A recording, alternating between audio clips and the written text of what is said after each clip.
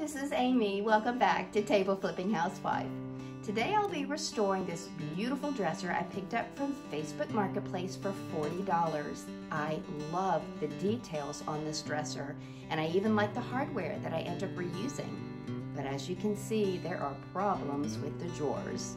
So let's get busy.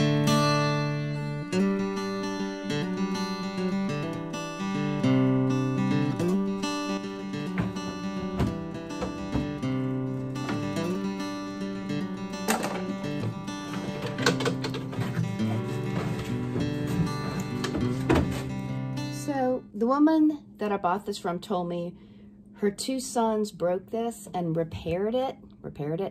It looks like some sort of maybe Gorilla Glue and then even plain staples. So I'm going to use a heat gun to soften the glue, take out what I can, and then take out the staples. Let's see what happens. After heating it for a long period of time, the glue did soften and I was able to pick it out a little bit at a time.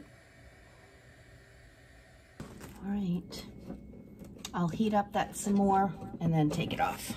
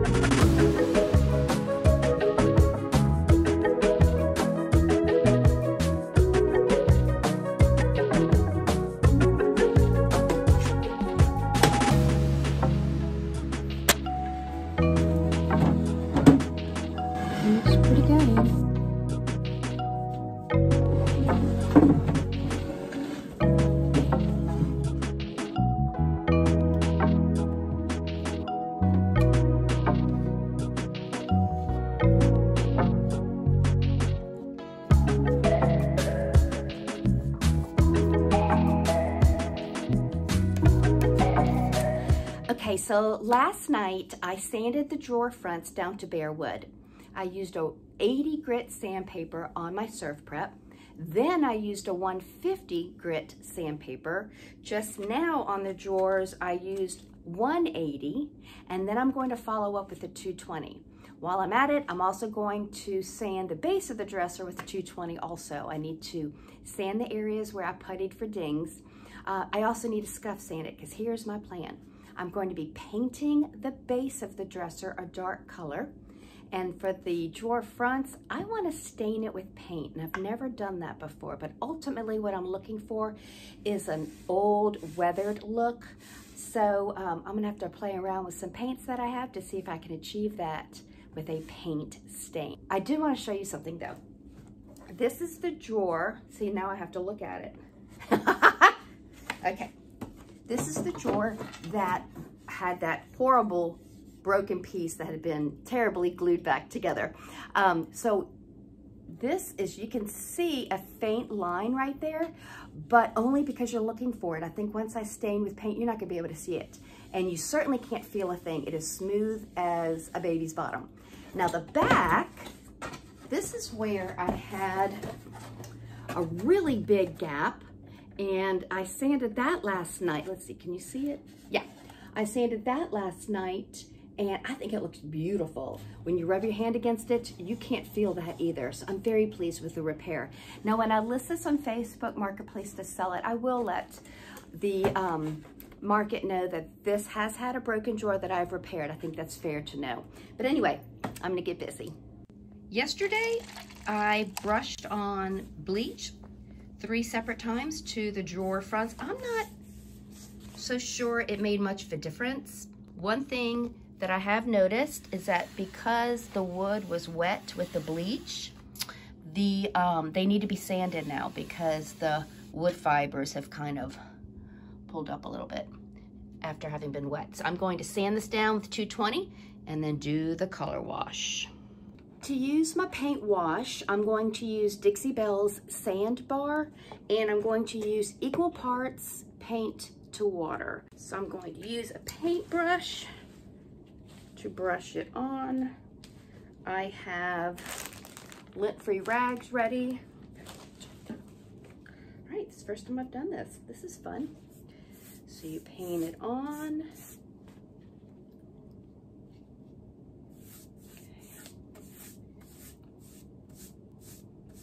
You don't want to leave it on too long, but you need to leave it on long enough for it to absorb into the wood a little bit. So let's see what that's going to end up being.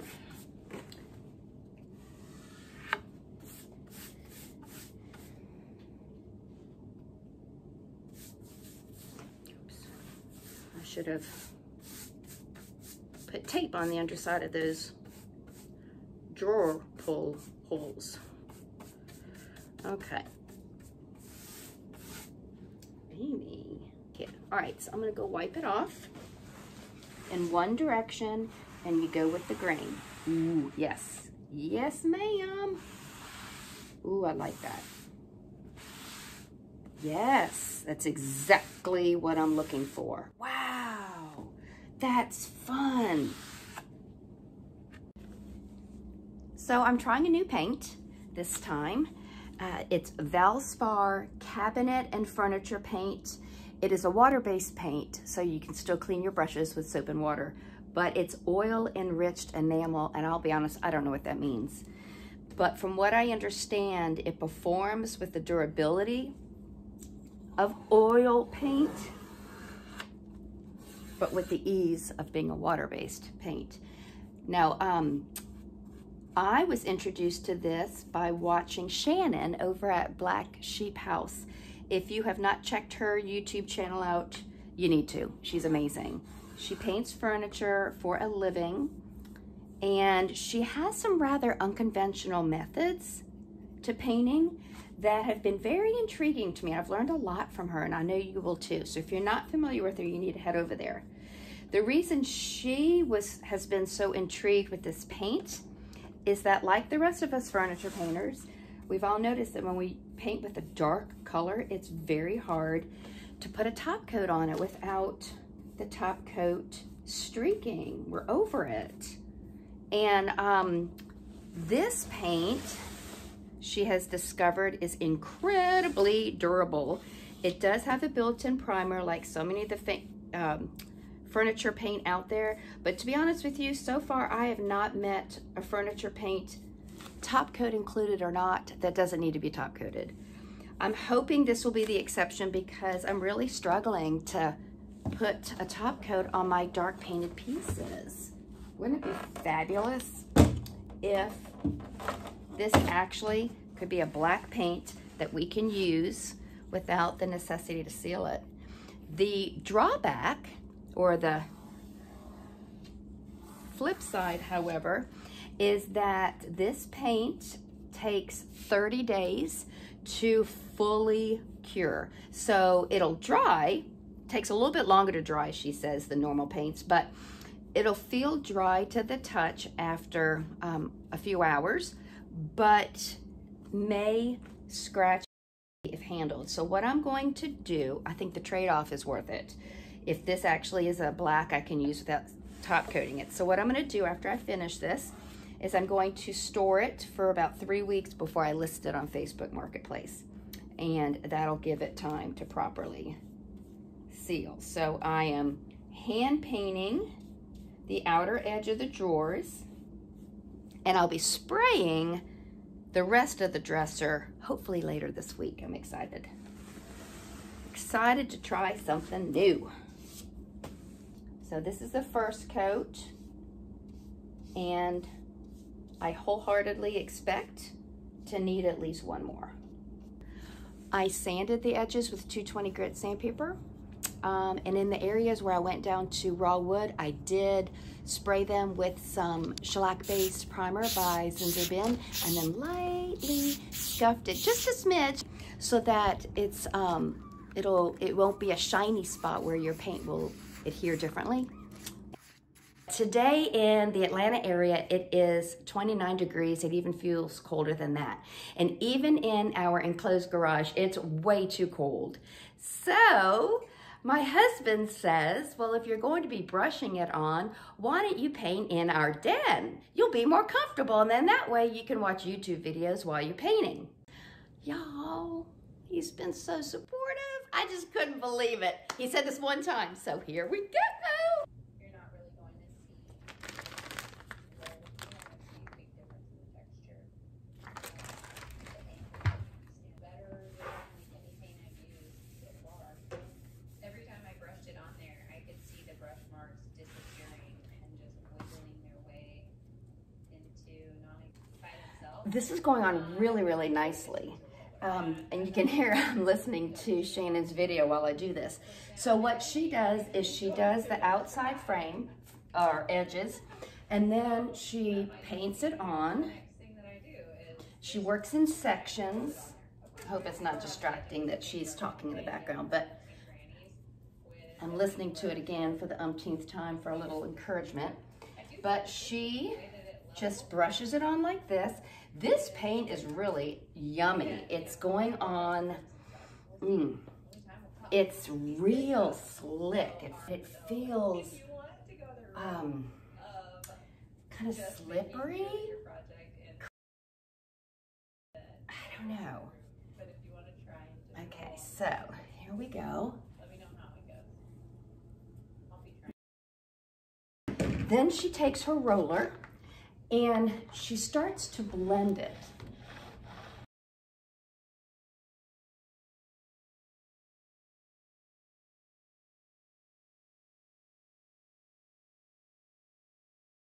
You want a dry roller brush, or roller foam rather. And the trick is to do this while the paint is still wet and hasn't dried yet. This is really yummy, yummy paint. I'm gonna keep going.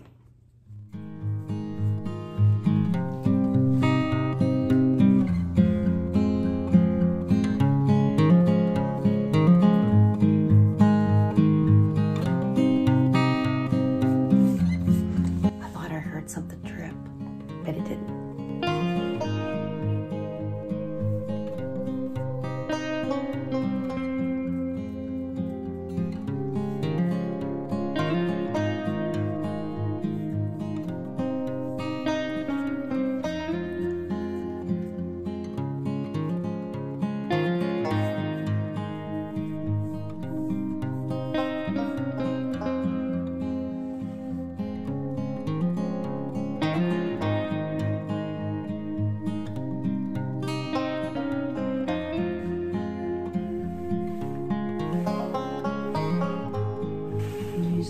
Pressure, she says.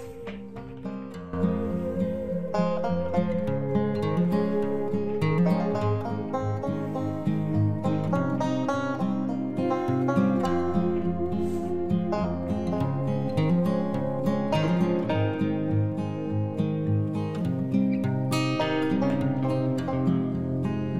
like it.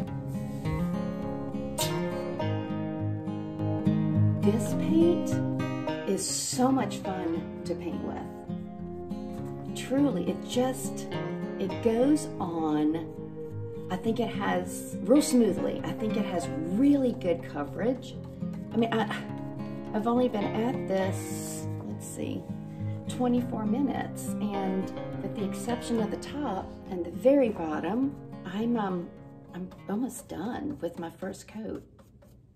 I could hand paint with this paint anytime. So maybe this paint has reconverted me back to enjoying brush painting.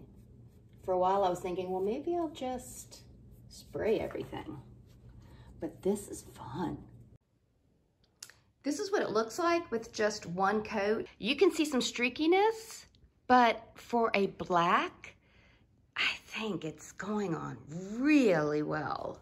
It says to wait, I think it said 8 hours before applying another coat. Since I don't plan to top coat this, I think I've decided to actually do 3 coats. That way, whatever protection is in the paint will just add more durability to the surface.